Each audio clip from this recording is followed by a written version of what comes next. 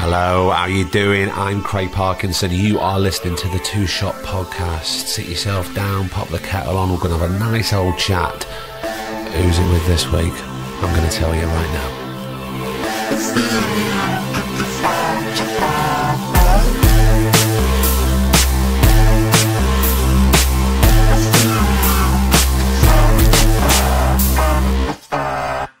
How the devil are ya? It's episode 75 of the Two Shot Podcast. How are you doing? Are you alright? I hope you're doing better than me. I really do. Let me tell you what happened. So, Sunday, right, I had the day off work. I'm in this hotel, this lovely hotel in London, so I thought I'm going to get up. I had an out to do, had a couple of things to do, but nothing major. I thought I'm going to have a nice lie-in, which I did. I went for a bath. I'm getting out the bath, and I went to pick up the towel, and I must have just turned in a wrong way to pick this bloody towel up, and I twinged the small of my back. So, for the rest of the day, this is what happened. I hobbled to the chemist round the corner to pick up deep freeze, cold gel, deep heat, rub, bloody muscle and pain, heat back patches, and I spent the rest of the day in bed. In agony, so that was a wasted day, wasn't it? And then 2 days ago, I got this cold flu thing, and last night I slept for 10.5 hours, sweating it out. So after I do this, I'm going to get the vapour rub in a nice hot bath and have a bit of a steam. So if you're not feeling well, there's a lot of stuff going around at the moment, so my sympathies are with you. Get a podcast in your ear and snuggle up in bed. That's the best thing. Now, speaking of podcasts, apart from this, obviously, I haven't been on other people's podcasts. I've been on 2 others, apart from last Saturday, where I was invited onto the Cinemile. So if you don't know the Cinemile, check them out at the Cinemile. And the premise is brilliant and very simple. It's Kathy and Dave, who are a married couple. They love film, love it. Watch a little bit too much telly, I think, for my liking. They watch a lot. I don't know how they do it. But what it is they go and pick a film, they go see the film, and then afterwards they get the microphones on, they hit record, and then they talk about the film on the walk home. It's brilliant. We went to see Can You Ever Forgive Me with Richard E. Grant. Come on, please win the Oscar. And Melissa McCarthy. Yes, please.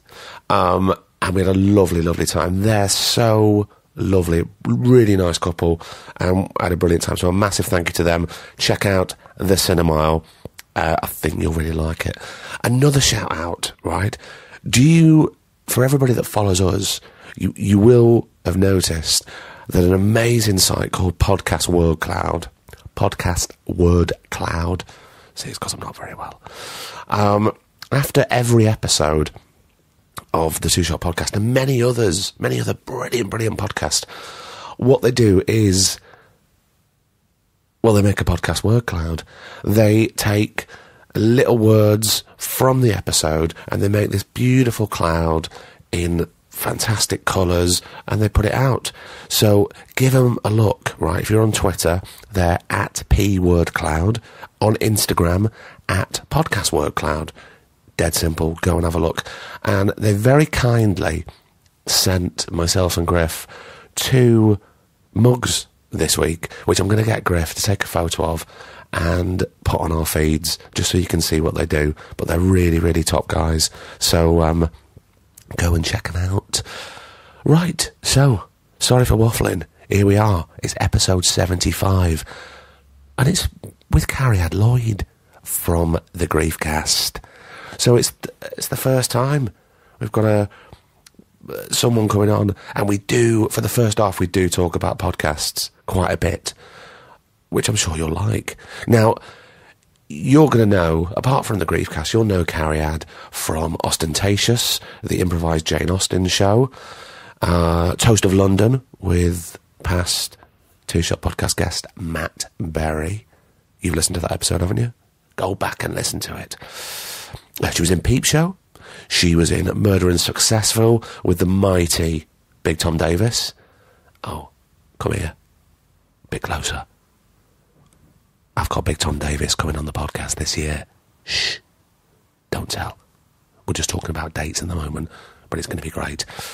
So, this is episode 75 of the Two Shot Podcast.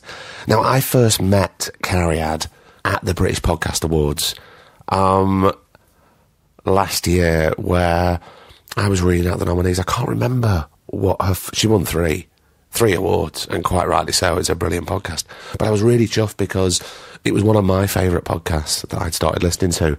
So that's where I first met her, and she's very honest, and she's open, and she's just natural. She is what she is, and you can always tell when people are putting something on.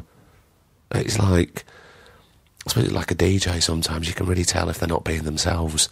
And the great thing about Cariad is she kind of always is. So it was lovely to sit down with her. We talk about podcasts. We talk about life, death, comedy. What more do you need? This is episode 75 of the Two Shot Podcast with Cariad Lloyd. I'll see you in a bit. I'm going to run this bath. Beak Street that my friend, you know Rufus Jones? You ever met Rufus Jones? Yeah, he recommended it. He says really good for self-taste. Oh, well, that's good, because Spotlight also do it as well. And they send it off for you and everything. They? I've never managed to get to Spotlight, as in, like, I've always found something before I've called Spotlight. Well, if ever you can't get anywhere, Spotlight's really good, because the guy does it, frames it all for you. Someone does the offlines, and he goes, who's it going to? Boom, right, it's done. You walk out, forget about it. Oh, God. Joy. So none of that fucking WeTransfer hassle. It's all sorted. Well, that's why done. This studio, I thought, because my husband's a filmmaker. Right. So he normally does it for me, but it's just turning into, like, constant rows because he's trying to work, and then I'm like, I don't like it, I think my hair looks funny, can you do it again? He's like, fuck's sake. Well, that's why you should never watch it back. Oh, I have to. Why? I don't mind watching it back, and I think I make it better. Like, it doesn't bother me. But when does it come a point where you go, yeah, I've made it. It'll never be. No, I know. It'll never be there. Like, but that's the problem with the husband. You too much leeway. But with the studio, or when I've done it before in studio places, I watch it and I'll do about 3, then I'm happy. But do you know what I mean? Then I'll walk out. But you're right, with someone you know too well, you can keep going and then you ruin it. Yeah, I never. But with studio, I feel like I can watch it and go, oh, I didn't know my eye was doing that. That's what worries me. I watch it, like, what the fuck is that hand doing? I thought that was interesting. And I thought, okay, wait, just don't do that with your hand, Cariad. But you know when you're off filming and you're at work? Have you started? Yeah. Oh, is this you start? You don't tell people? Smooth. That's cruel. You think that's cruel? I could be like, off the record. Yeah, but the thing is, what I was going to talk... I was going to eat my sandwich. You can eat your sandwich, it's fine. Jodie Whittaker was eating scones. Oh, yes, she was, I heard that, yeah. Exactly, it's fine, have a bite of sandwich. Because what I was going to... I had no intention of just literally starting like that. I knew you'd started. I had a start. Did he know? It was about acting suddenly, and not about colds. I was talking about colds. I wasn't even going to start talking about acting. I was going to start talking about podcasting. Oh yeah, do that. Because we've never discussed that. Not properly, no. And a few months ago, when we were at that podcast do, we both discovered that we so both weird. give the guests full editorial control. Yeah. Which I was surprised that people don't do that. Like, when me and you were the only... And loads of people were like, oh, really? And me and you were the only people going, of course. How can you not give them full editorial control? Because otherwise, how can you create a really safe space where people can just let go of any inhibitions and talk about, some deep personal stuff sometimes? Because my thing, because obviously... So, I did the grief class, guys. I know you'll plug it in the intro. Because it was about death. And because I had experienced a death when I was young... I always think to myself, and maybe this is why you do it as well, I was like, well, what would I want? And I was like, well, I would want someone to give me control and make sure I was okay with it. So that was my thought, it was like, otherwise I wouldn't be able to talk. And I guess because you're such a successful actor as well, you must think, you can think in that mind frame of like, oh, okay, well, if I was interviewed, this is what I would want. I think that's what's helpful. So I think, why did that was a hard and fast rule to start? For me, for us, because... I didn't want anybody self-editing. As they go along. Yeah. Or, if people come on, certainly not on yours, but I would never want... I hate hearing people that's got an agenda on a podcast. And it's so blatant sometimes. And if it's facilitated by the host, then they can both get in the seat. I'm not happy So when about you it. were filming with Brad, tell me bad? It must have been so crazy. I know, it's really shit questions. Yeah. And you know, and where also it's going. I think because I love reading interviews with people, but it's very rare that I get a sense of who they are. Yes, because it all comes back to that journalist's point of view. Yeah, I know so many people that felt they've been really stitched up. Well, I've had the same. That's how I felt. Like, I've been interviewed for stuff years ago about comedy, and then read it and gone, "Oh, what? Why have they, gone for that angle, or said that, or highlighted that, or made that the headline?" As I think many people have. So that's really how I felt. It's like, I don't want someone to walk out of this, especially because it's talking about, the most vulnerable thing of their life, the loss of someone they loved deeply. I didn't want them to walk away and go, I really didn't want to walk away and go, I don't like that Cariad. She twisted things, because that would just make me want to vomit constantly. But you see, in this medium, it can't be twisted. Yeah, because you can hear everything. We can hear everything, and it comes from the source. Yeah. And also because we go, right, you're coming into this, I know it's vulnerable, because we're talking about, switching the spotlight on you. Yeah, I feel very uncomfortable immediately. I just realised I was being interviewed. I just had a moment of self-awareness. I was like, oh God, he's talking to me, shit. Because I've literally just come from doing one, and I'm so used to being able to go, okay, in my head, right, so we're going here, I need to go over there, make sure we don't forget to say that. Oh, they've said that about their dad, I must make sure I get, and I just thought, oh God, I don't have to do that. No, you don't have to do that. But we're talking just before it. You seem very relaxed. Good. It's the turmeric juice that there you go. See, I'll sort you out. Yeah. But we were talking just in the lift, albeit very briefly, about you saying, because I've just recorded, we're doing 2 days of recordings, and you say that you can only do one I can't do more than one in a day. I tried it. I tried to do 2 in a day. And it depends on the story, because I never ask people for the story beforehand, because I want to be the audience. Exactly. That's what you do, So I never, and I often, to my own detriment, don't do research. Like, I won't Google them or anything. Sometimes, obviously, I know them, so it's different. But if I don't know the story or anything, so you never know what you're going to get. And I'm sure I could do 2. Sometimes it's not a deeply tragic one, but I did 2.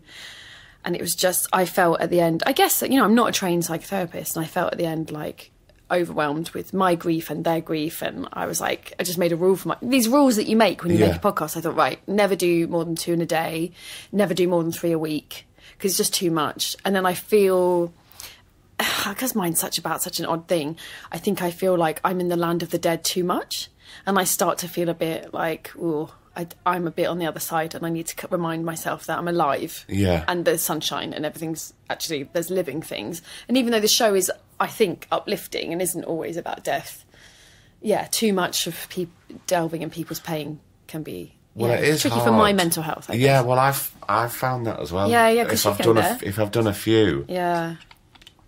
And then I have all different people's stories. Yes, like going round in your head. Yes.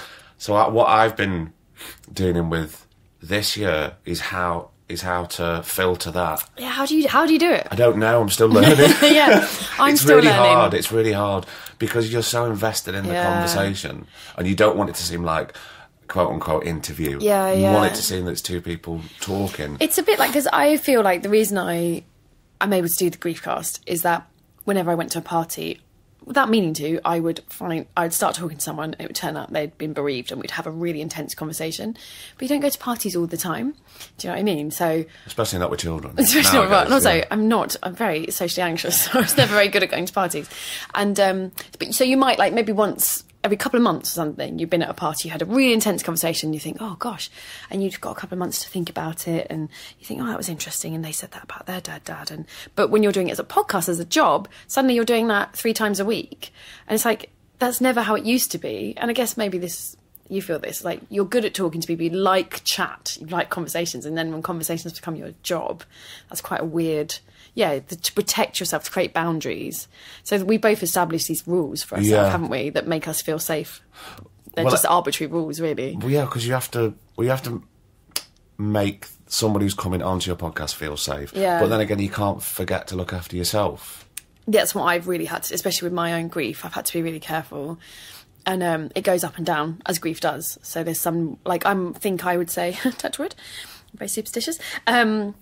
I'm quite good at the moment. I'm all right. So I feel like when I'm doing them, I don't feel upset. But at the beginning of the year, I had my dad's anniversary and I was doing Griefcast, and I found it like, I should have stopped doing them. But you know what it's like? It's hard to book them in. It takes ages to organise. Yeah. You wake up on that day, and then part of the Griefcast is, I feel like, well, I often start and go, well, I'm not in a good place today.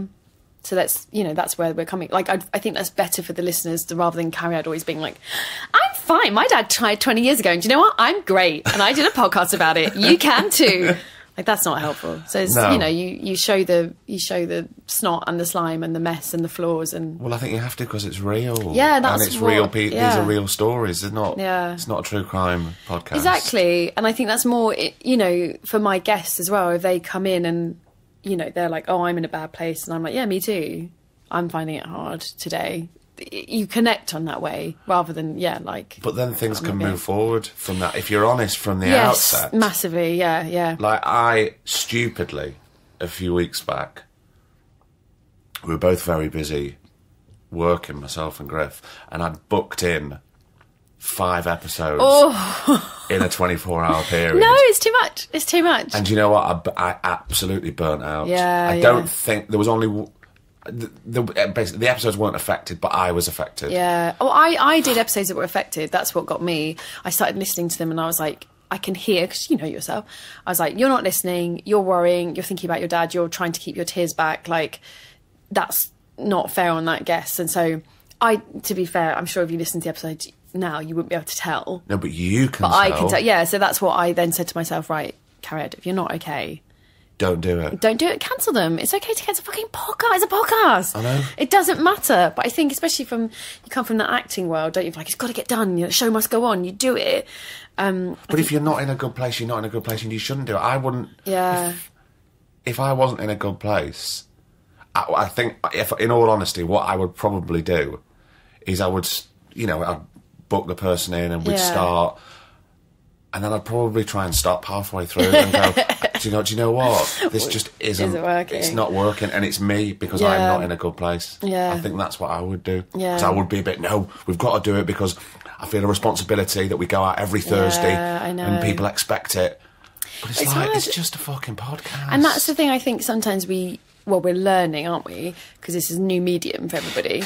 Is that podcasts? It isn't radio, so it doesn't have. You can have a much more real conversation. It doesn't have to sound perfect, and you can have weeks where it doesn't work, or weeks where I know you guys like you just put that music up and stuff. It was really nice. Yeah, because I didn't. Well, I'm dead honest with everybody on this because I think it's the only way forward. And I had an episode to put out and I fucking lost it. And it's the first time it had happened in 60 odd episodes. Yeah. It's bound to happen at some point. Yeah. And then, as luck would have it, there was a lovely ukulele Yeah, it was troupe playing in the beautiful. hotel, It was and I spoke to beautiful. them, and they did it, and it's a little moment. Yeah, It's I think, nice. but again, I think that's the thing of understanding what a podcast is, especially a weekly one on a loose topic, and going, it's not the way that we do our podcast. It's not a series. It's not an arc. It's not a produced narrative. Which I love those podcasts. They're great, but that's not what I can't do. No. That it's chats on a topic. So yeah, if the chat that week is, not there, that's okay. Yeah, I think that's fine. And I think I've learnt to be okay with the mistakes of it, because I used to worry so much about That it had to be. I wanted it perfect. to be so perfect, yeah, because I came from doing lots of radio and I would listen to things and go, oh, it doesn't sound right. But then the reason the show happens, I'm sure you feel this about Griff, is my editor, Kate Holland. Like, once she agreed to become my editor, my world changed, because all that pressure of the technology that I just didn't understand, I had someone who was like, no, that's not what a WAV is, Cariad. or where did you put the microphone? And did you press, and do you check the levels? And me being like, what are levels? Oh, the amount of times Yeah. he used to do that to me when I we know, first started. When I know. would record it's all getting a bit podcast geeky. know, that's Probably all right. people have switched off, it's fine. I don't care, it's fine. He said, have you done your levels there? And then I said, I've recorded it, it's fine. Then I sent him it. He went, no, there's nothing there. You have to send the WAV file. know, What is I that? know. And so it's just about learning, though. It is, and also I really like, it feels very cottage industry. So I like that feeling of like, it feels like we're literally making something with our hands, even though we're not, we're using our voices, but it feels really organic. I know it sounds awful. It feels really like human and natural. And when, you know, you listen to a podcast that sounds a bit homemade. I like homemade cakes. I don't like cakes that look perfect. I like cakes that look like someone baked them in their oven. You know what I mean? And that's how I feel about the podcast. Yeah, I know what you mean, because sometimes, because we record, do you record in like one specific place all the time? I do, yeah. I record at Whistledown Studios mainly. Occasionally I can't use it because bloody Radio 4 book it. But yeah, basically I live at Whistledown Studios. You're very kind to me. We kind of go around everywhere.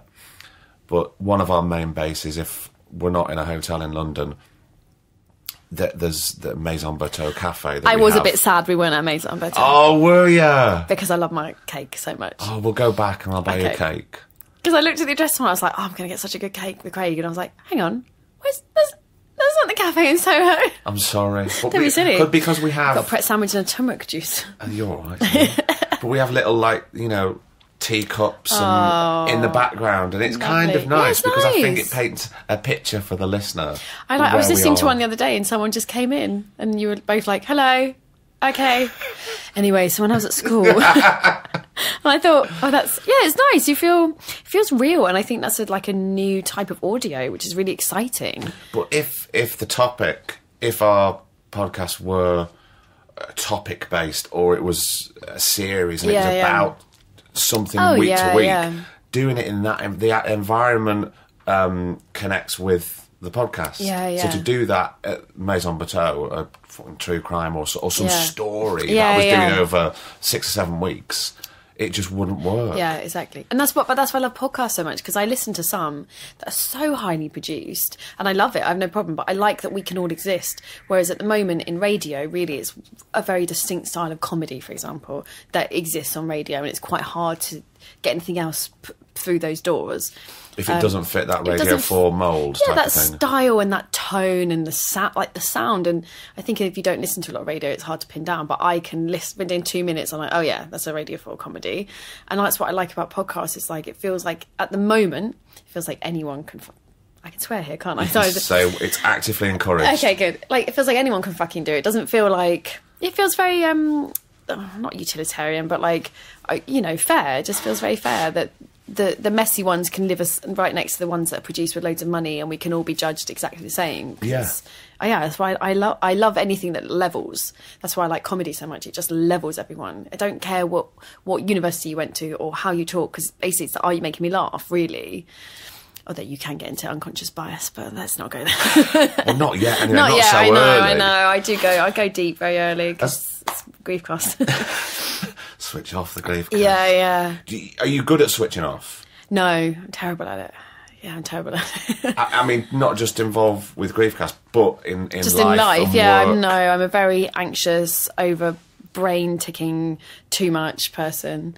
Yeah, I don't know if I come across like that. I think if you really know me, you know, like, it's a constant whir of anxiety and neurosis, and I can worry about everything, like, and anything. So I find it really hard to switch off. But that's why I like doing comedy. I find I switch off when I do improv.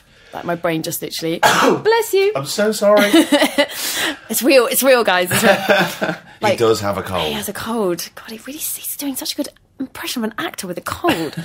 Skills. It's really good. Yeah, when I do improv, my brain switches off, which is why I think I'm like addicted to it. Because it's like, I guess if someone drinks and they don't think when they're drinking, I don't have that. But when I do improv, I forget. Does something else take over then? Yeah, like the story takes over and the improv takes over, and it's like because, you know, I used to teach improv quite a lot, and when you're improvising, you will say to people, that part of your brain that's saying, you're shit, you're crap, don't say that, look at the way they're looking at you, oh my God, what the fuck, everyone hates you, also your shoes are rubbish, like, that has to be switched off, otherwise you can't hear the story.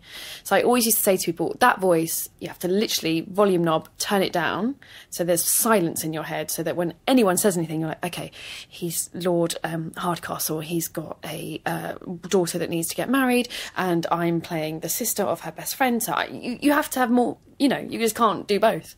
And I find that it's like a piece for me when I'm improvising. That example was from Ostentatious, because I do, in case someone thought, what a weird improv example, because I do a show called Ostentatious, improvised Jane Austen. So it's like, It's like people just shout out things. Is it they just shout out from the audience? No, well, so it's improvised. Again, I am a fucking geek. So it's improvised long form. Don't apologise for that. I know. So short form is like Whose Lines It Anyway style games where people shout out stuff and you're like, oh, Napoleon, oh, prostitute. That's what they don't. Please stop shouting that at improv shows. It's really annoying.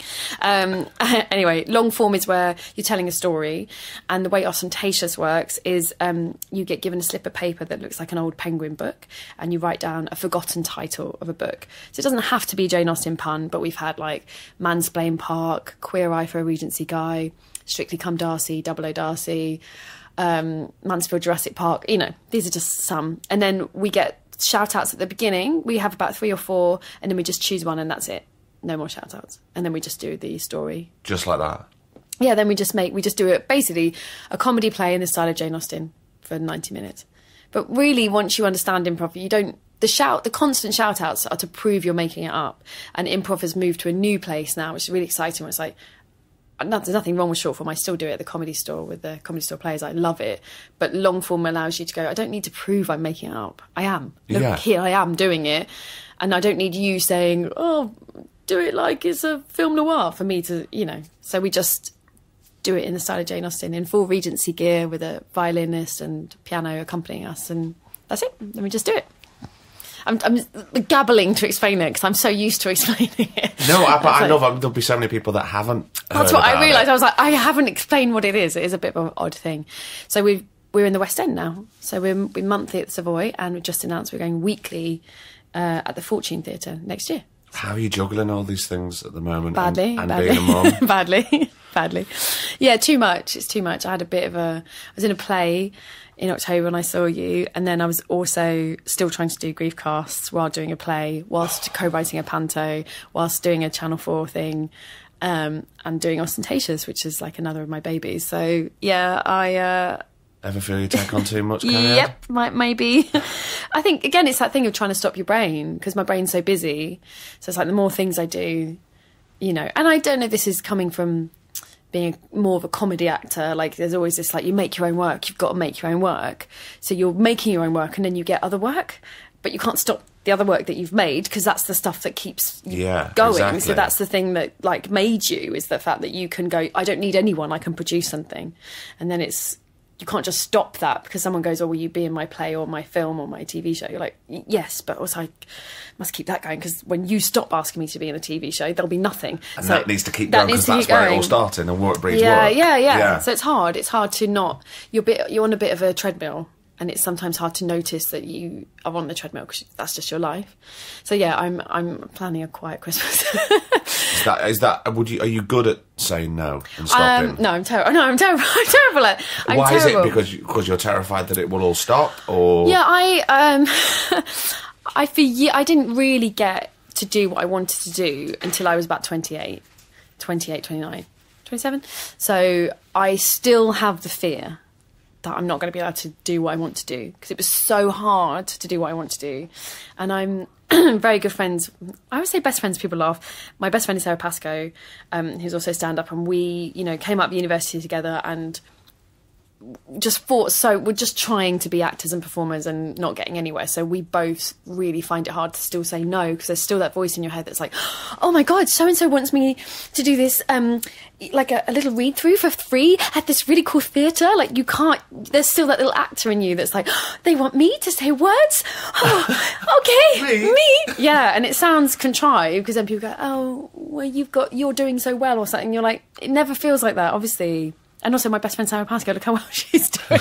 She's amazing. She's so prolific and works so hard. So I always feel like, there's always more I could be doing. So yeah, I just find it really hard. But I'm trying to get better. And since having a baby, I've got better. Definitely a lot of the crap, I've just gone, no, I'm not coming to do your unpaid improv gig to 6 people. Like, well, you have to balance it, don't you? Yeah. I know we all need to put food on the table. Yeah. And buy the nappies, but it's like... It's tricky. And what I think, we're going really psychology here, but my dad was self-employed. He ran his business from home. So I am very used to, I grew up watching someone not going to bed. Like, you'd wake up and he's still in his home office, and you know, 4 o'clock in the morning, he's just walking around, he's typing, he's dictating something. So I think that's normal. I think it's normal to be on your laptop for as long as you physically can, because you've got to pay the bills. And obviously when you're self-employed, you never know when the next place it's coming from, and you have no security. So that to me is my normal.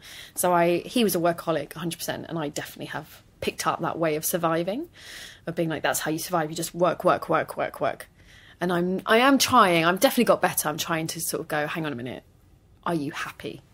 And I think, I need to get better, get better at that. But it's hard. It's just hard. And then sometimes you say yes to the shit job and it turns out to be brilliant. Do you know what I mean? Well, that's the thing, isn't it? You never know. You never know. But the gut will try and guide you as best it can. I've definitely tried to get better at listening to myself and just being like, do I feel sad when I've written that email saying, yes, I'll do that? Like, am I like, oh, yeah, I'll do that. There's a little part of me just died, yeah. And so then I try and, But what's hard, I think, is once you get into a busy period, I find it hard to come out of that. Do you know what I mean? You have this moment, it's like, oh, all these projects happening at once. And then to sort of go, oh, well, now they've stopped. I'm not very good at going, oh, that's good, they've stopped. I'm like, oh, I better fill that gap with another project. Shit.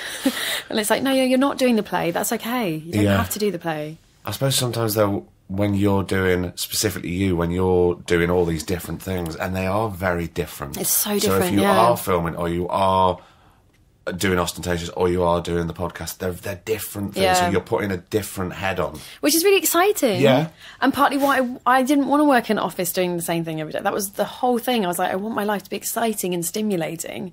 But it's like, it's a bit like Technicolor. You know, sometimes I'm like, oh, I might need a break from like how bright this is. And they are all really different. And again, that's, someone said to me, like, oh, why have you made this choice? And I was like, it's not a choice, just like what happened. Yeah. Like things that interest me, I just follow. And sometimes they snowball and become and sometimes something they don't. much bigger. This keeps dropping. It's really annoying me. Because like sometimes they don't, and people go, oh, you've done all these strange different things, but you're like, yeah, but you haven't heard about all the other, there's plenty of other projects that didn't get off the ground because they were shit or they didn't work, or you know, these are just the things that got off the ground. But sometimes things don't work. Yeah, which is fine. Which is fine. But that's what you're throwing like 25 balls into the air, and then you've got 5 left, and everyone's like, oh, that's a lot of balls. You're like, you should have seen how many I started with. It was fucking loads. This is just everything that's like somebody went, I like that. And you're like, well, I'm such a like sort of, I think coming from such a comedy background, it's like they liked it, do it more, do it bigger. And anything they don't like, you're like, okay, chuck it, throw it, kill it, it doesn't work. Like, I don't have that kind of artistic, no, they're just wrong and they'll catch up with me. I'm like, fuck it didn't work, move on. Yeah. Do you like this? It's shiny, do you like it? Great, okay, more of that, more shiny stuff. Yeah, but I don't know, I like it as well. Like I say, it's very stressful, and when it's too much, it's stressful, but when it's balanced and you somehow manage to go from doing an improv gig as a Jane Austen character to interviewing someone fascinating about their grief and their loss, to the next day, you know, acting in a play that you think the writing's amazing, everyone in the play is brilliant, the directing's great, and you're in this great venue. That's brilliant. That's the life I wanted. It's just, sometimes it's a bit stressful. That's all. Do you sleep well? I do, I think, because I didn't used to. A general question, but... No, I know what you mean, and sleep and mental health are obviously connected. I do, because I'm so tired. I think when I didn't have the baby, I used to be a real night owl, and I would stay up working till like 2 a.m. But now, fuck that, you've got to get up at 6.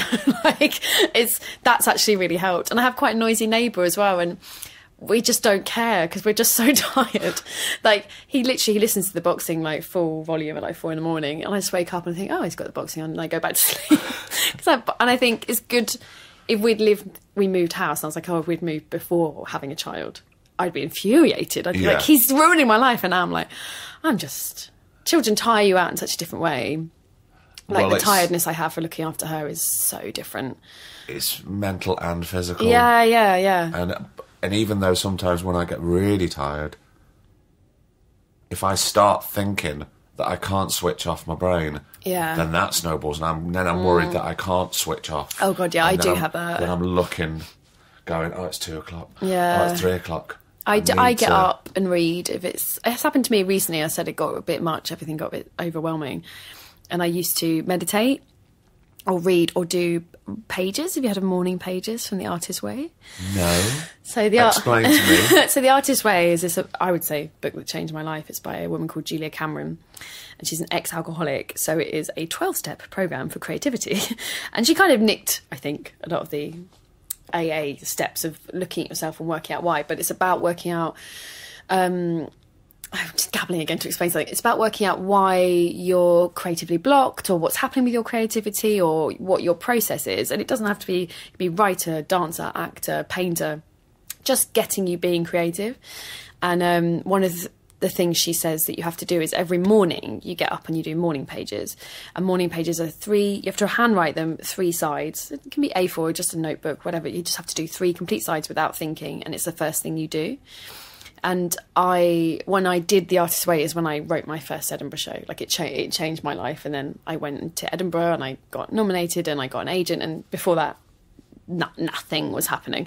Because you were blocked creatively? Or... Yeah, I think because I was blocked creatively and I was not doing what I wanted to do. You know, I was confused and lost and trying to work, you know, and I was just lots of reasons for me. But yeah, she works out, like she goes through like school stuff and not dissimilar to this podcast of like... What is it that's stopping you? And even it could even be you can do it when you're extremely creative and be like, oh, am I stuck in a rut? Like, where do I want to go?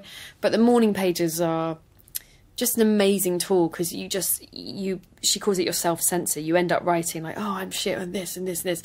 And then I think in the act of writing it, you look at it and you think, that's not fair. Why am I being so horrible to myself? But in your head, it's very easy to have a silent argument. But to have to write down, and often you write down the same problem every day. So for like 3 weeks, you might be writing down, this person has done this or this.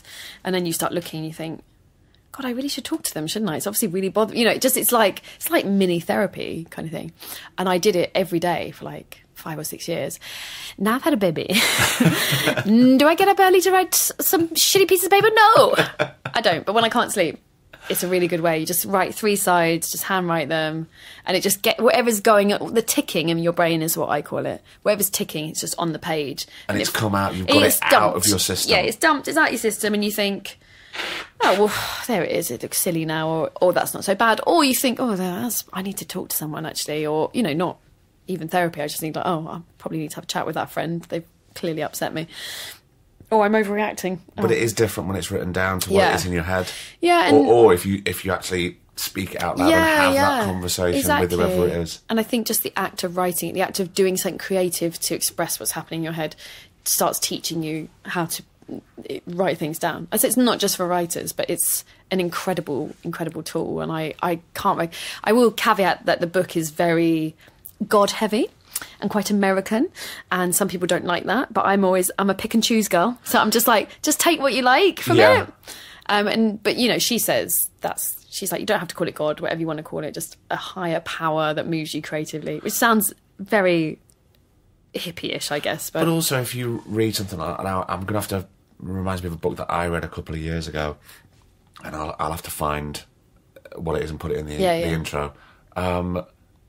But there was only certain sections of it that really spoke to me. Yes. There was a lot of CEO type of speak in it. But the things that pinged out were brilliant. So you do have to pick and choose. I'm exactly the same. Because and also some of that CEO stuff might work for somebody else, but it don't work for me. Exactly. That's a very personal thing. Yeah. So you take what's going to be useful to you and stick it in your tool bag. And I think it's like, if you don't live your life like that, you end up missing out on a lot of stuff. If you're like, oh, well, she's mentioning God, so I don't want to read this book. I'm like, oh, you're going to miss out on like 2 really good pearls. So maybe just ignore the stuff that winds you up.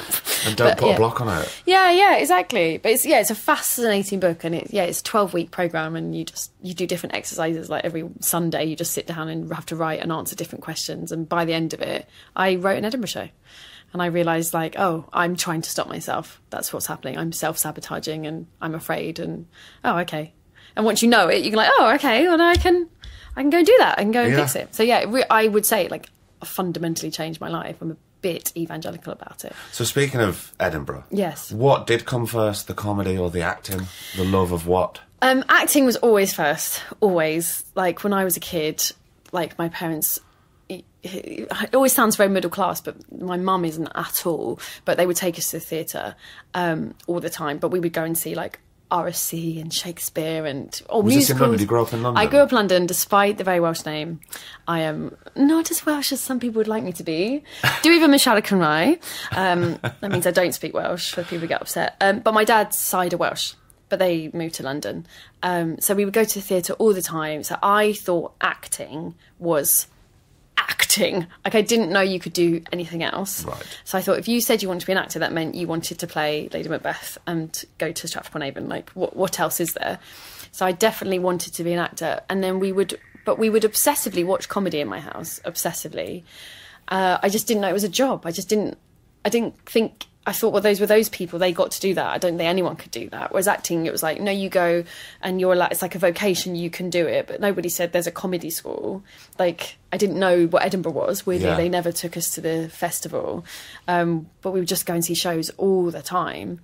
So I was very, like, theatre literate from a young age, and that's what I just thought. Was it both? Was it your mum and dad who had that passion for theatre? Yeah, they really liked going to shows. Like I said, my mum is extremely working class, but she married well. She did well, that's what I say in the family. And so I think my dad's side is more like, it's what you do. You take the children to the theatre. And my mum loves a show. She just loves a good show, you know. And so, yeah, we lived in London, and it was accessible. Yeah, we lived in the suburbs, so you just jump on the tube. And then by the time one of my earliest memories is being, I think I was about 4, and I went to see Macbeth at Regent's Park Open Air Theatre. At 4? At 4, and I saw Nicola McAuliffe, who and she was trying to get the blood out, and they had a flame on the stage, and she had her hands in the flame. And I can remember I've got a tartan blanket over me, and we were right near the front. Like, my dad was always a bit like, got to get best tickets. So we were right near it, and I was like, and I thought, she's killed them, and she's trying to burn her hands, and it won't come off. And I remember thinking, what will she do? And I just thought, I was completely gone. Like, I was hook, line, and sinker. And I thought, that's what I want to do. Like, that's 4 years old. 4, yeah. I was wow. like, but I really thought it's really what I want. But I just thought, oh, you know, how does one do that sort of thing? Nobody in my family is theatrical. Like, they liked going to theatre, but there's no That's where it stops. Yeah. Oh my God. My grandpa was a very good orator, and he was a solicitor, and we've got recordings of him speaking, and he sounds like Richard Burt. It's the Welsh one. It's insane how good a speaker he is. Like, I wish I could just play it to people, because he does this speech, and it's a pure lesson in how to, you know, hold a crowd. It's just so. Yeah, he's incredible. So he was a performer in that way, but yeah, he was a solicitor. He was a lawyer. He wasn't. There's no acting ever in any of them at all. Sometimes they're the best actors. Oh, he used to get drunk and say, "I could have been John Gielgud if I'd wanted." Cariad, I could have been John Gielgud. But he also used to say, we could have been Sainsbury's, because his dad owned a sweet shop and they sold it. If we'd held on to the sweet shop, we could have had a sweet shop in every town in Wales. We could have been Sainsbury's, as rich as Sainsbury's now. It would have been Lloyd's on every corner. And I was like, yeah, okay. So he had quite a lot of theories about what he could have been. He was actually a very successful lawyer. So yeah, the comedy came much, much later. I thought comedy was very silly, not important, not worthwhile. And because I would say my family's very funny, and we're very good at making each other laugh, I thought, and it sounds arrogant, I don't want to sound arrogant, but I thought comedy was easy. It's easy to do accents, it's easy to make people laugh, it's easy to put on a silly voice, become a character and do something silly. Like, it's easy, that's easy. What's hard is doing Lady Macbeth and putting your hands in the fire. It's the quote-unquote real acting. Yeah. So I thought comedy was, like, not proper. God. It wasn't proper at all. And it took me till I was 28 to go, I think what you have is a skill at comedy, and that's valid. I just thought it was really worthless for so long. I just thought it was, who cares? You know, and I remember doing a read-through once, and someone said, how are you doing that? And I said, what? And they were like, you're doing something on that joke. It's not funny, and you're doing something. And I didn't know what he was talking about. I was like, I'm just saying it. Like, and I thought, oh, maybe he can't make that, maybe he doesn't know how to make that funny. I thought, why doesn't he know how to make that funny? Like, just do that and it'll be funny. And I started thinking, this sounds really arrogant, but I just thought, I started accepting, oh, perhaps it's a thing that I can do, rather than... But it doesn't sound arrogant, because there's a real skill to comedy, and being I don't want to say a comedy snob, but somebody who grew up which is all I ever wanted to do, was do comedy. Really? Absolutely. That's so fun. It's always the way.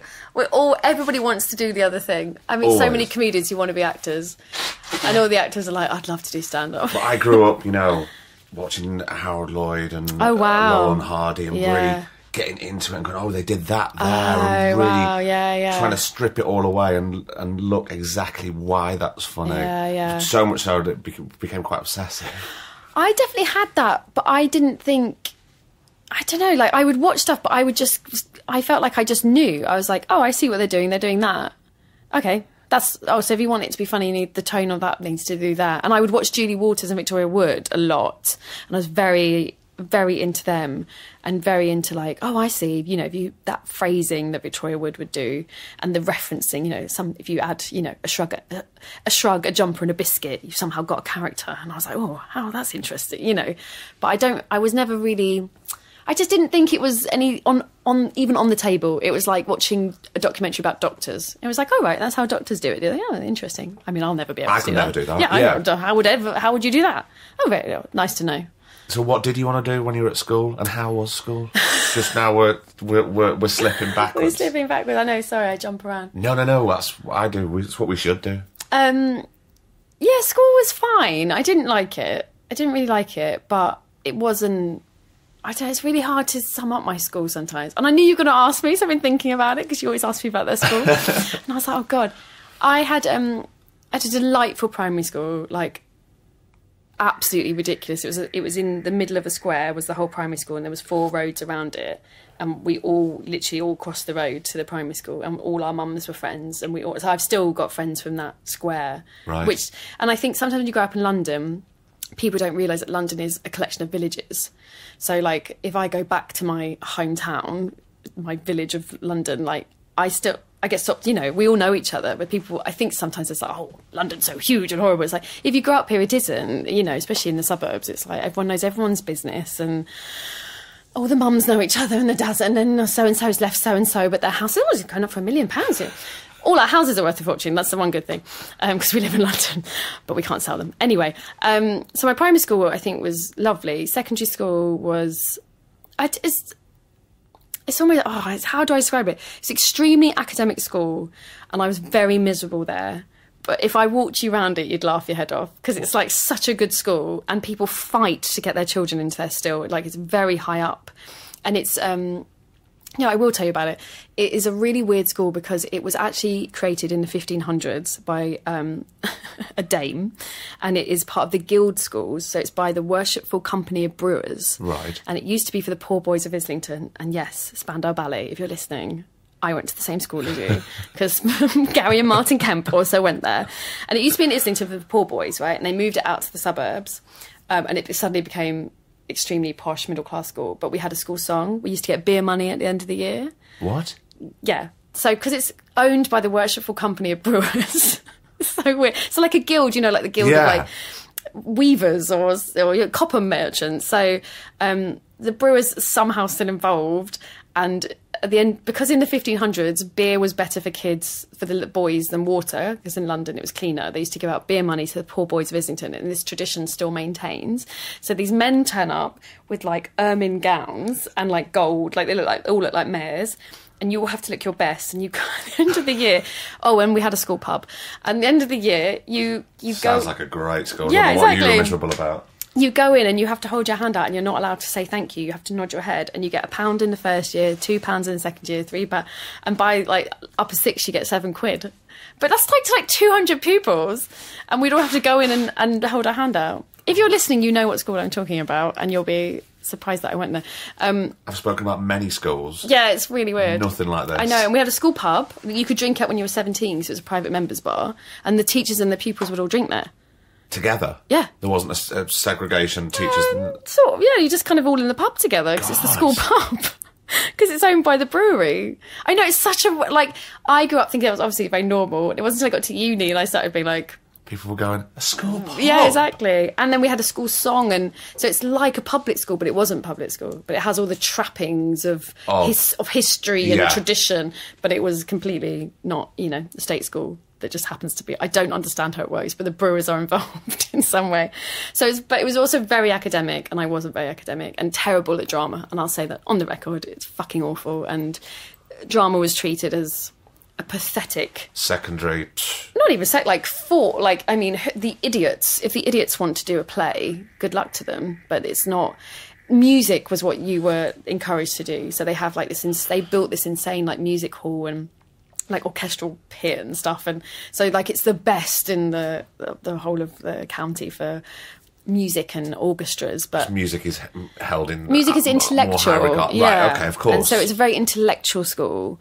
And so if you weren't doing maths or physics or, you know, playing violin and heading to Oxbridge, you were not very interesting to them. So, yeah, I found it... Is that why you found it miserable? Yeah, I think I sort of got defined as, like, I would say, like, I used to get Bs a lot. I used to get a B+, and, like, I still feel a chip on my shoulder. That was not good enough at my school. Oh, my God. And so... I'm a perfectionist anyway, and I went to a school where it was like, if you're not getting an A star, why should we give you our time? And so if you got...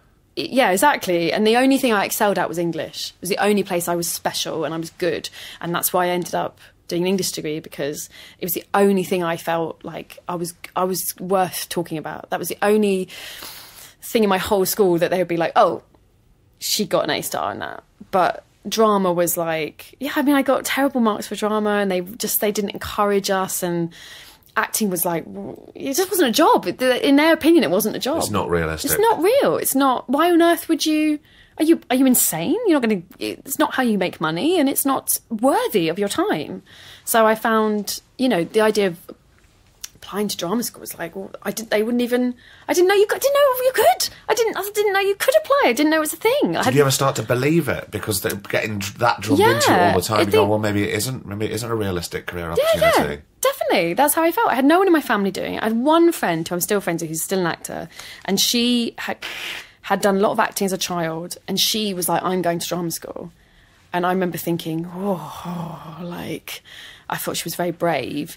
But also I think we have to caveat this, that my dad died when I was 15. So in the middle of this world, the hugest thing possible happened to me. So in the middle of being a very gothy, angry teenager who feels like, oh, this school's so shit, no one understands me, the bottom falls out of my world. So then what has taken me a long time to realise is what happens when you lose a parent as a teenager is you become very vulnerable and you don't trust anything because nothing's safe anymore.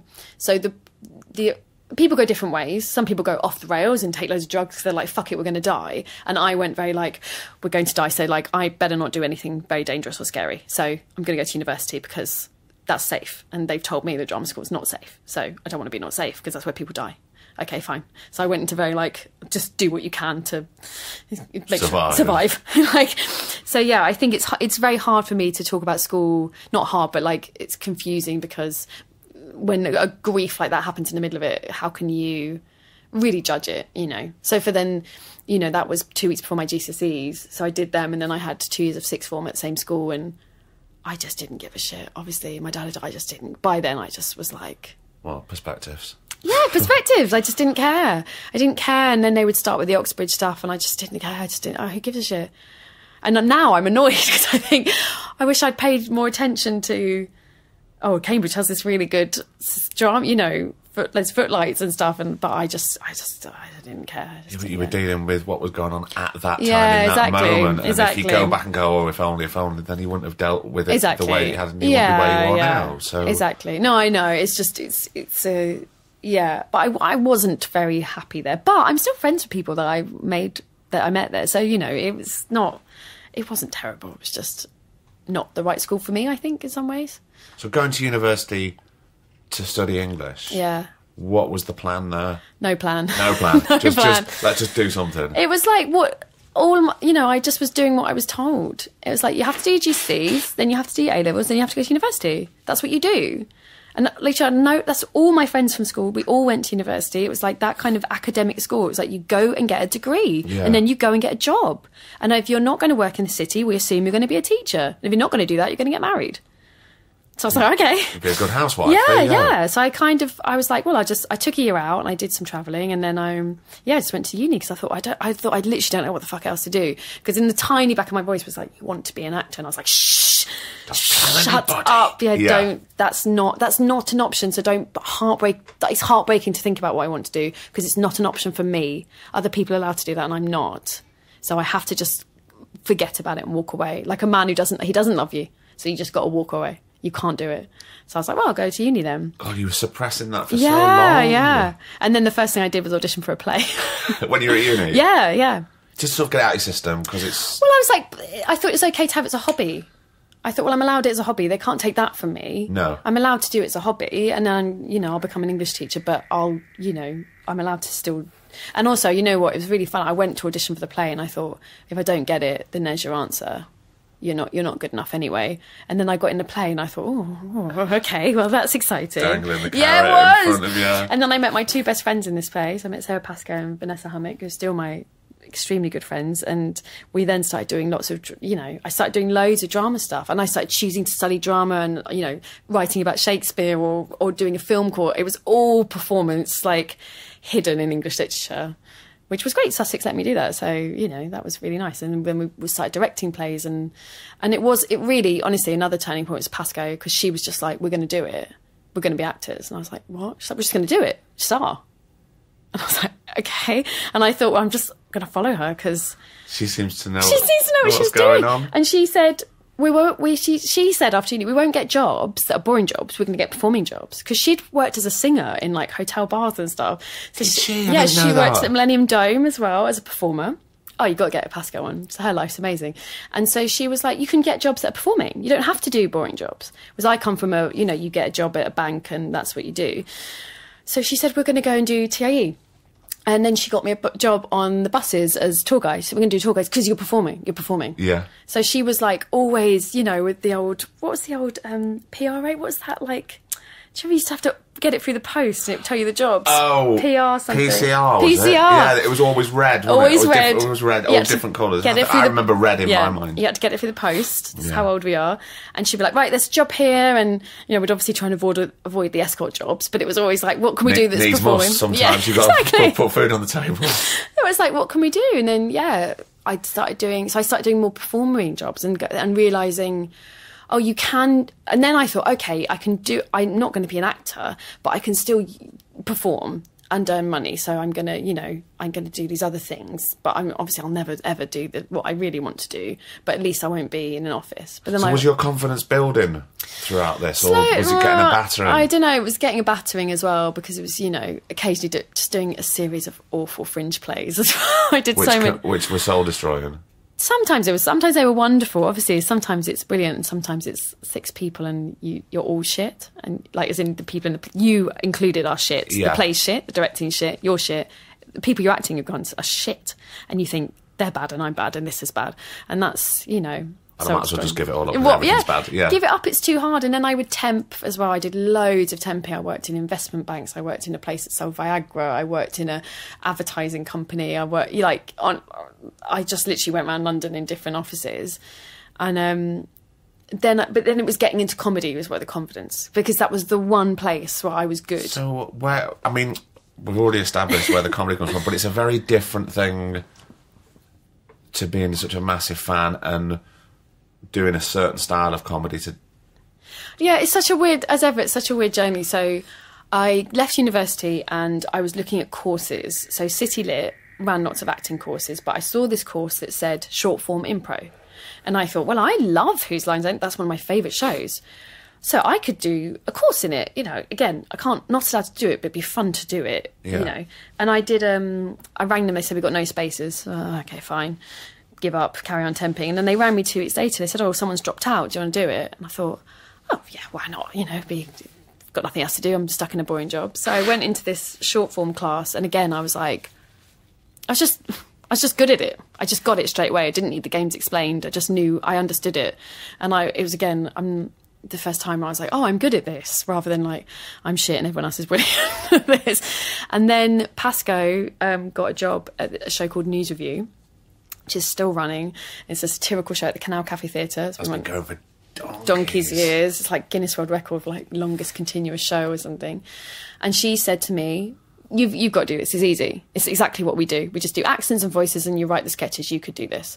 And I auditioned and didn't get in and felt shit again. And then I auditioned again. I don't think I got in again. I used to literally shake, visibly shake in audition. I was so nervous. And then I think I started hanging around doing improv, and then, it's like someone had done improv, started saying, oh, I'm doing the next news review, I'm directing it, will you audition? I was a bit more confident, and I got into news review, and then I started meeting all these comedy people who were like, oh, we do sketches. I was like, what do you mean you do sketches? And I met Pippa Evans, who was like, I do character. And I was like, what do you mean? She said, I just put on an accent, like go to a club and I do the set. And by that point, Pasco was doing stand-up, and I was very afraid of stand-up. I just thought, I can't stand there and be myself. I don't like myself. I don't know how to do that. But I know how to put on a hat and do a stupid voice. I fucking know how to do that. So Pippa really changed my world, because I was like, I just didn't know I didn't know it was happening. So when she started doing characters, she said, right, there was a sketch I did where I played a young boy in a news review called Andrew. She said, right, you write 10 minutes for Andrew. And I did Andrew's Guide to the Northern Ireland Peace Process. And I had this Doctor Who jump, and Andrew talks like this, and he's trying to explain like Catholicism and Protestantism. He had a piece of bread, and he was like, some people think the bread is Jesus, and some people think the bread is not Jesus. And then they've got very upset. And then, he used to explain, he did that history of the Russian Revolution and stuff. Like, it just became like, here's a voice that I get, and I can write about historical comedy, which is something I know about. So it just kind of went from there. And then I started gigging, and then it took me ages to get an Edinburgh show together. It took me ages until I read The Artist's Way, and I was like, right, I've got all these characters, I should put this into. And did you do that in that first Edinburgh show? Lots of different characters? Yeah, I did 6 different characters. Or just your show, though? Nobody else in it? No, it was a solo show, yeah. So I'd done all these characters for like 2 years, gigging around London and just doing 10 minutes here and there, and everyone kept saying, you should do Edinburgh, you should do Edinburgh. I had no agent, nothing. I'm still just nothing. I'm a receptionist. That's what I'm doing. Were you still temping? Yeah, still temping. Like, I was just I had nothing. I absolutely, like, if you'd met me, you'd have said, that girl is a receptionist. That's what she's doing. Occasionally doing terrible fringe theatre. And then finally I read The Artist. Well, I had the worst summer of my life. I got fired from an Edinburgh show, and he claims he didn't fire me, but we're still friends, and he did. And the year before, he said he wanted me to do his Edinburgh show, a friend of mine, and he's changed his mind. I was working at a call centre with all these actors, for ringing charities. It was awful. It's been closed down since because his practices were so bad. And I was washing up a tin of baked beans, and you have to like rinse it out. I sliced all my fingers on the tin. I stand there covered in blood. All my friends were in Edinburgh. This is 2010. And I remember just looking at my hands bleeding, thinking, your life is so shit. Like, why don't you just do a show? Because it can't get worse, can it? Like, this is rock bottom. I was like, did you feel you were? I thought like, I am and by this point, Pasco's a very successful stand-up. All my friends are successful stand-ups. Like, I was the only person not doing comedy, because I was still going, I'm going to do Macbeth at the RSC. Right, so was still there. It was still there. Wow. So I couldn't get anywhere, and I thought, why don't you just fucking do the show? What's the worst? You can't be any worse than this. This is awful. So then in that summer, I then wrote the show and then got it together, started gigging it. And then in 2011, I took it up to Edinburgh with no agent, barely any PR. A friend wrote my press release. And because it's a very different thing. Yeah. Going around doing 10-minute slots here and there. But to do, I'm presuming it wasn't like an hour's show. Yeah, it was an hour's show, yeah. And I just kind of put all the characters together with a very loose theme that I'd booked a variety night, and these were the guests on the variety night, basically. Lady Cariad's Characters, it was called. Yeah, and so Andrew was in there with Jacques Lecoq, who's a French parkour guy. Just to sit on women and go, un, deux, trois, parkour. I used to just flirt outrageously with a woman. And rap, he used to do French rap. And, there was Alison, the magician's assistant. And, Joey Bechamel wasn't in there, that was the next year. Joey Bechamel's the Manic Pixie Dream guy I used to do. He's a very loose spoof of Zooey Deschanel. God, who was in it? I can't remember. Anyway, an actress character. There was an actress character that was trying to... excuse me. Bless you.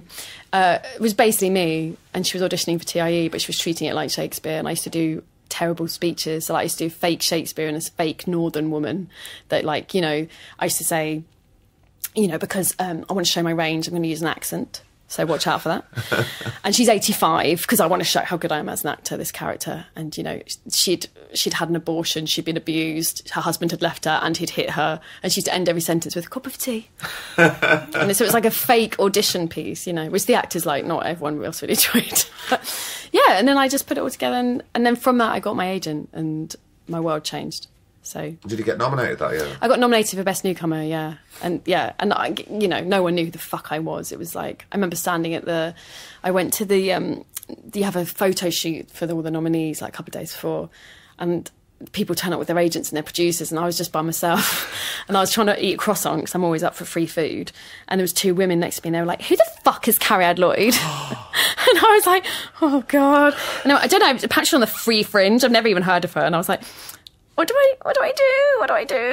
This is so awkward. And I just sort of scurried off with my croissant. I was like, well, at least you got a free croissant. You got a free croissant. That's fine. God. But it's fine. I mean, you know, I got nominated. So, yeah. But it was a really weird, like it was from nothing to 100, you know, like from literally nobody wanted anything to do with me to... People want a piece. Oh, God, yeah. And I had no agents. So, of course, everyone was like, come and meet me. You're going to do this. We'll make you a star. See, kid, come this way. So it was really overwhelming. And then the next year I did another show, which was a bit of a disaster because I was sort of still in shock. And I had you know, that show had taken 2 years to write. You're still gigging the other show. I was going to do festivals with the other show, and then suddenly you've got to write the new one. You've got like 6 months to do it. So it was a bit hastily put together, the second one. But it had its moments. Do you feel under pressure when you're writing a show? You do, yeah. It depends. Your first show, I think, is a lovely thing in a way because you just don't know. You just don't know what you're doing. So it's a bit like first love. Do you know what I mean? It's like... oh, you're just figuring it out, and who knows, and then it's wonderful, and then... But in a way, there's freedom there as well. Exactly. I didn't... no one knew me. I didn't know what people from the judging, you know, the judge... Lots of comedians know who's on the judging panel for the big awards. I had no idea, and friends were coming to see my show, and they're like, oh, you had 4 people, and I was like, did I? I don't know who they are. I didn't know who any reviewers were. You know, I did a show to 6 people once, and I think, like, 2 of them were reviewers, but I didn't know who they were.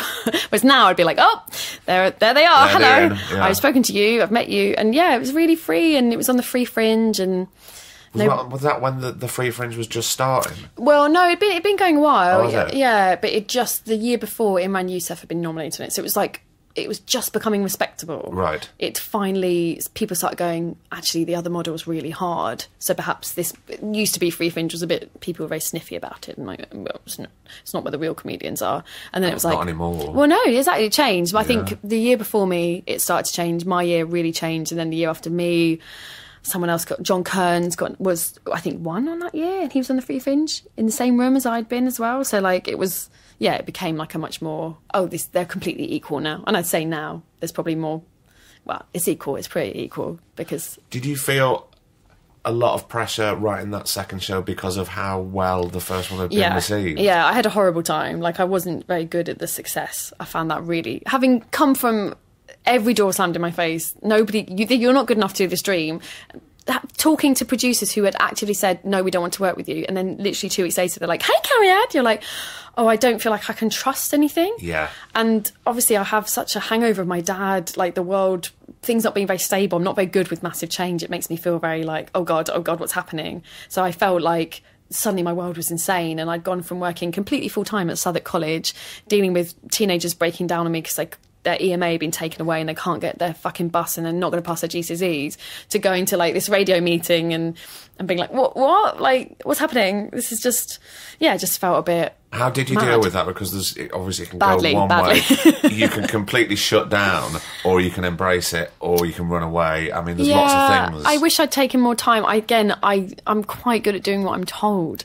So then my agent at the time, who were brilliant, but they were like, you need another show, and you need to go to the paid Fringe, and you need to show people like, this is what you can do. And so I wish I'd taken more time and just... I know other people then... have done different. They've like done that show again for another year and not rushed. But I was like, I've got to give them something new. But then I don't know. I got a pilot out of the second show, which I loved doing, even though nothing came of it. It was an amazing experience. So you know, all of these things. Yeah, they lead to something else. They lead you somewhere else. You learn from them. You feel better for them. And finally, I was doing what I wanted to do. And like, so you realise what it was. Yeah, I realised I probably want to do comedy, and I care. And I started taking it seriously. I'd never taken it seriously, and I started thinking, I want to do a show that's funny for these reasons and the technique, and I give a shit rather than going, I just put a hat on. I just put a hat on and do an accent, it'd be all right. It's like going, I care. So yeah, that was amazing. That was completely and utterly amazing, and I still am grateful, so grateful that I get to do this and not work in a receptionist where people don't know my name, call me temp. Is there still a part of you within yourself that wants to be that actor? Yes. Lady? Yes. You want to be at the RSC? 100%. 100%. Oh my God, yeah. I think if somebody said, now, here you go, do you want to do it? I'd shit myself. Yeah, of course. And I would have to think, actually, is it what you want to do? Because... But you don't know yet. I don't know until yet. You do it. Until I've done it. That's how I feel. That's why I did a sort of comedy / serious play in October, because I thought, well, I remember speaking to you about it, and you were in rehearsals. Yeah, and that's why everyone was like, oh, why have you said yes to that? And I was like, because I need to know if I still want to do it. And I loved it. I absolutely loved doing it so much. And I don't want to ever stop doing comedy, but those some actors, I think, Olivia Colman is like such a good example, Tamsin Greig, that kind of make that jump over.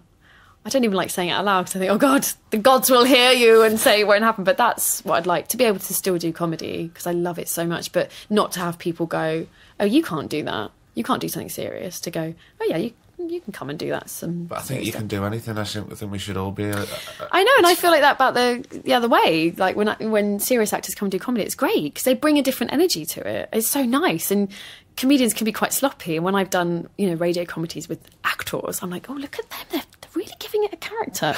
Whereas we can be very, and they're like, I know how to make this funny, so I just say that and it'd be funny. It's quite nice. It's quite nice to have a different energy. So I think, yeah, why not? Why shouldn't you be? Why should it be so segregated? It's mental. Like being good at comedy is as hard as being good at Shakespeare. Like they're just slightly different skills. So it'd be nice. It would be very nice. Cariad, I'm very sad.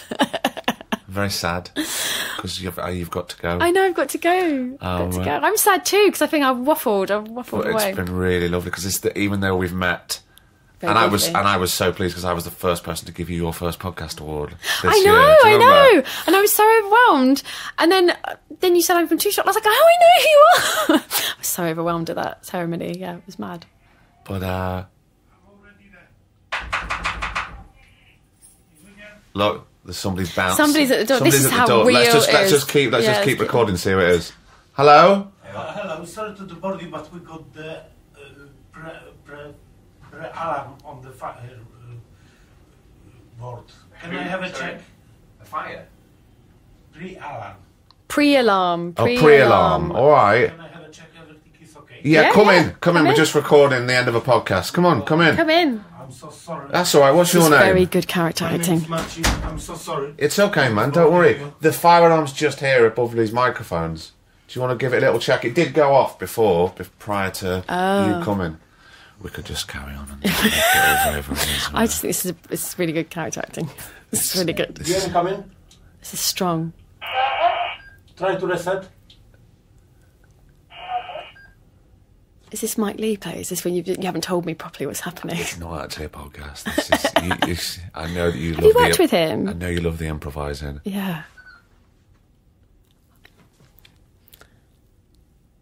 Yeah, this is it. I'm happy. I'm going to start improvising. We'll just sign it off now because I know you've got to go back. I know, and it's not as exciting as it appeared at first, is it? No, it's very dramatic with it a knock on the door. It got very dramatic. But thanks so much for coming on. Thank you for having me. Did you enjoy it? I really enjoyed it. All right. I felt like I waffled. No, you didn't. Okay, good. It was lovely. Thank you. Can I call? Oh, can you call in the phone? Yeah. Love it. Bye, guys. And another episode is done. Sorry, let me turn this back off. Right, there we go. What about that? How fantastic is Cariad? Now look, I'm sure you do, but if you don't subscribe and listen to the Griefcast, it's not all doom and... Well, it is about death, but it is very funny, and it's life-affirming, and it's quite healing, I must admit. So do check out the Griefcast and Podcast Word Cloud and the Cinemile. I cannot recommend all of those highly enough. So a massive thank you to you for downloading and subscribing. You do subscribe, don't you? It's dead easy. Just hit subscribe. If you want to give us a review, that's absolutely fine. You can do that. If you can't be asked, then that's fine too. It'd be great if you could, though. So a huge thank you to Cariad, and no doubt I'm going to see her in the not too distant future.